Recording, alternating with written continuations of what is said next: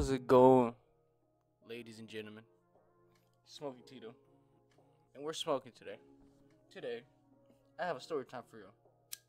It's about my recent time in jail.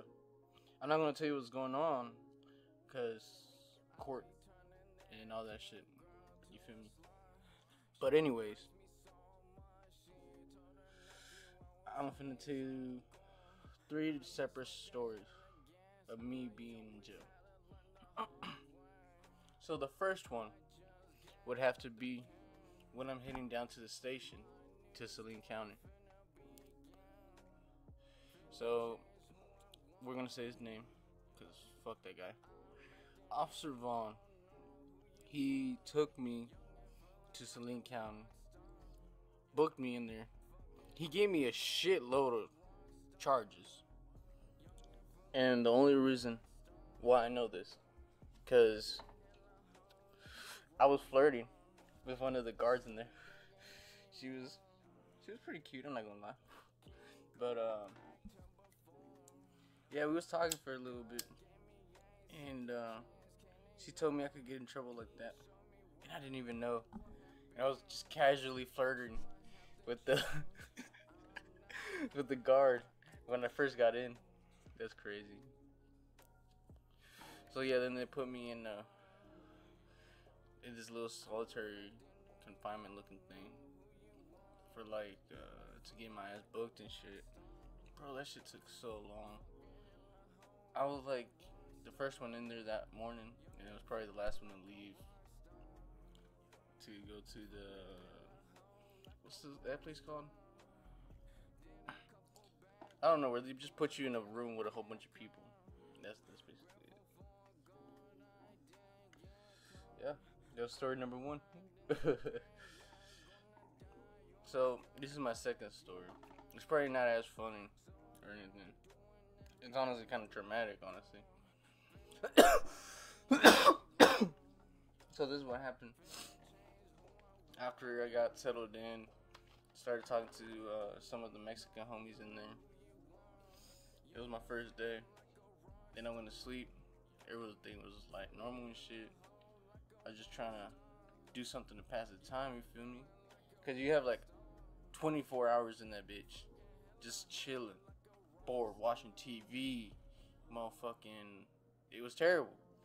So this is how the layout was of the room that I was in. I don't know what it's called. Holding cell? I don't fucking know.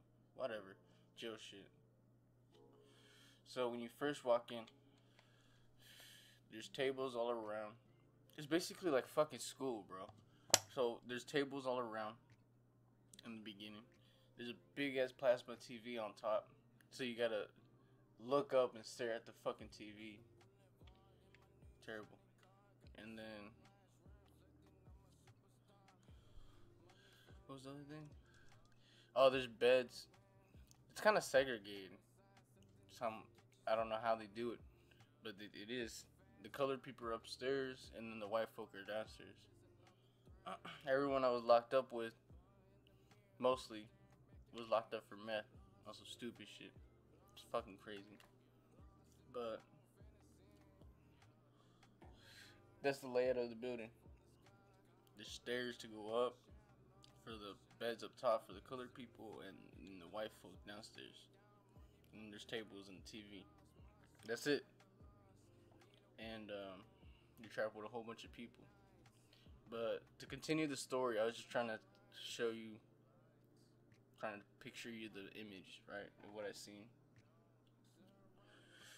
But basically, my second night, I was falling asleep, and I had a dream that was in my bed, thinking that I wasn't really in jail, but I was sleeping in my bed.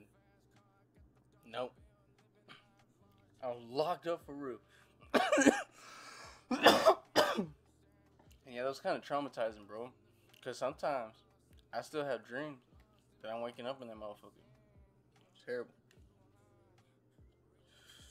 But yeah, that's mostly it for that second story.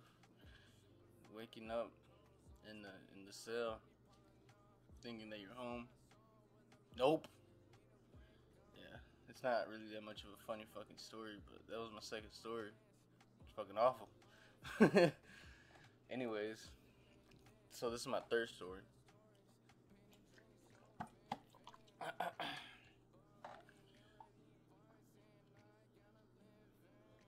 It was my third morning waking up there. It was Monday. And I had breakfast. And then this is like the only thing I ate, kinda. Breakfast. But anyways, had breakfast. I was the first one to get called out. Bro, I was so happy. I left all my shit up there.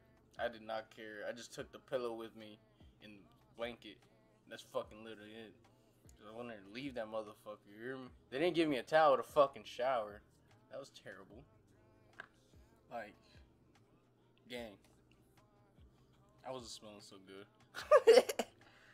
Basically. And then I had my homie come pick me up. Took him about like hour or so, but it's okay because we live like an hour away anyways. And basically I was just stuck there for like an hour. The homie picked me up. Then I bought a charger that didn't even fucking work that day. It was awful. But yeah, that's pretty much what happened in jail. I wasn't smoking. You can't smoke in there. But you know, you're just chilling, doing absolutely nothing, hating that place.